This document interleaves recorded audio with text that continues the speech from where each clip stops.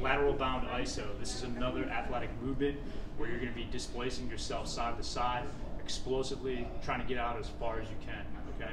So for the Iso, what we're going to do is you're going to reach into the pocket because I'm bringing my hands across my body, and the opposite hand is literally going to be right next to my pocket. So I'm loaded here. Notice when I load, my knee doesn't drift out with the rotation. I keep the knee in stacked over my foot. So when I'm in this position, I'm bringing this other leg behind me too to help enhance the load. I'm feeling glute and hamstring inside my thigh on this left leg.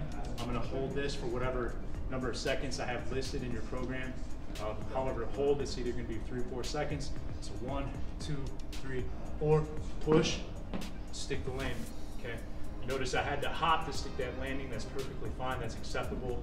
Don't try to be a hero and hit it once and then do this balancing act trying to stick your landing. If you gotta hop, that's fine. Okay, so now I'm on this side, same thing. Rotate, reach into the pocket, keep the knee stacked over the foot, feel glute and hamstring inside the thigh. Boom, and I push, and I land on the other side.